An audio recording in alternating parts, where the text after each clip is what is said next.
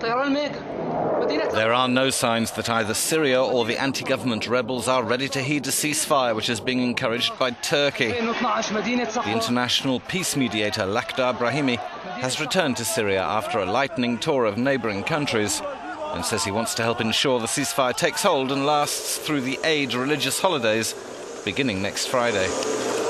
Of special concern to Turkey and all those watching the conflicts, the increased use by the Assad regime of air power, which is leading to heavy loss of civilian life. We're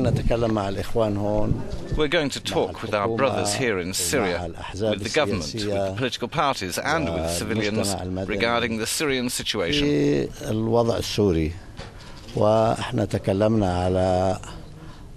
We've talked about the importance of de-escalating the violence. Another growing problem has been the risk of a border incident, especially with Turkey, which has moved its army closer to the frontier after shells exploded on Turkish soil. On behalf of the government and the Turkish Republic, we call for a ceasefire with all sides in Syria who clash against each other, especially through the 4-day Eid al-Adha holiday, and hopefully a ceasefire that lasts longer.